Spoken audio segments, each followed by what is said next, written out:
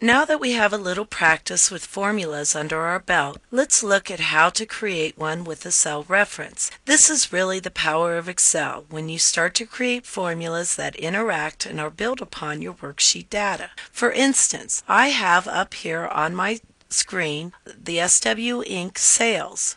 And notice that over here we need to calculate the tax for the sale of the item. Let's say that the sales tax is 7.2%. To calculate that, I need to go ahead and reference the sale here in column E and apply the sales tax to that to figure out what that tax amount is. So I'll go ahead and create a formula by typing in equals, and then I will go ahead and come over here and click on E4. This will reference E4 or the data that's in E4. Then I want to multiply that times the sales tax of 0.072, which is how 7.2% translates into a decimal. When I press enter, this will calculate my tax on this item. Now I can come over here to my total sales and say, okay, I need to add what the sale of the product or the product amount is plus the tax for the total sales price. So I'll go ahead and type in an equal sign,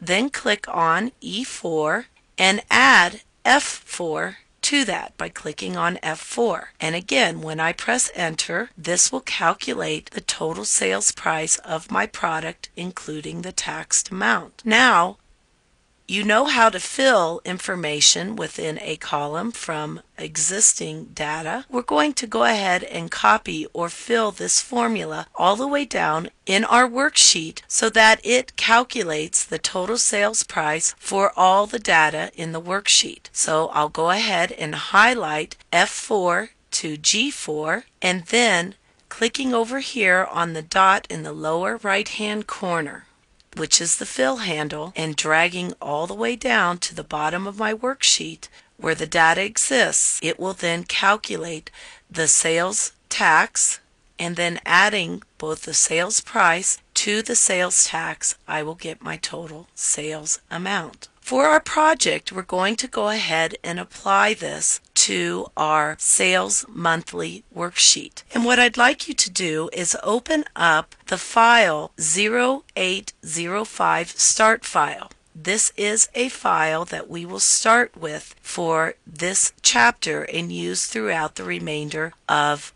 this chapter. So go ahead and select that or open that from the Excel 2007 course directory. In the Chapter 8 directory, you will find the 0805 start file. And then go ahead and save that as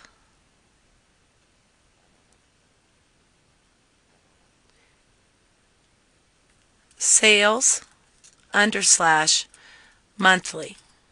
And save it in your Chapter 8 directory in your Excel 2007 directory. So I'll go ahead and save that. And notice that on here, and this should look familiar, we developed a lot of this previously in the tutorial, but we have a list of all of our Raspberry Brigade products,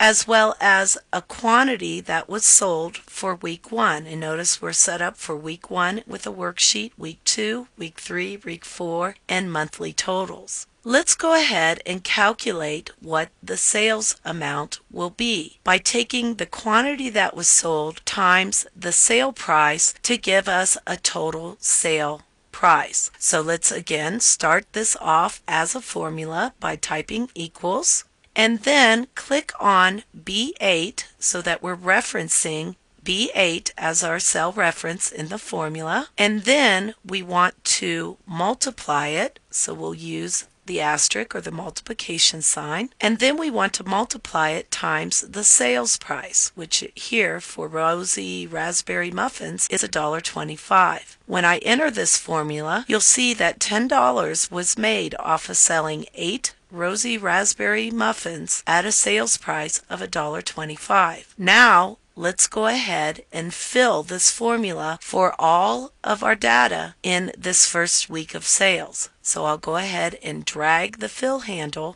all the way down to cell E3 $36, and this will calculate all the sales that were made, the total sales price by product for the first week in our sales monthly worksheet.